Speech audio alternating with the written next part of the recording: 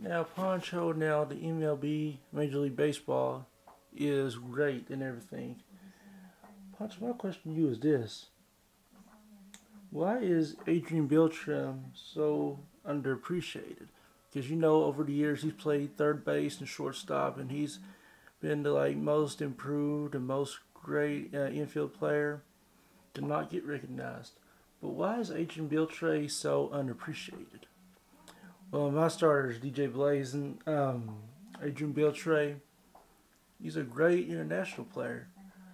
But here in the United States, it's just so hard to get noticed, especially if you don't got the it factor. And I think to me, that's what Adrian Beltre's been missing all these years is he's not the it factor.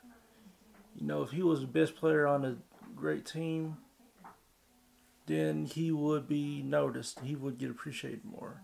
But it's where he's not been on great teams, or he's been on great teams, but other teams around him were better.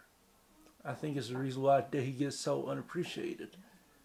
And until he gets like an Aaron Judge type of hype or a Manny Ramirez type of hype, Adrian Beltre will always be underappreciated. But for me, Mr. Blazin, the impact player, I appreciate Adrian Beltre so much, and I wish him nothing but the best.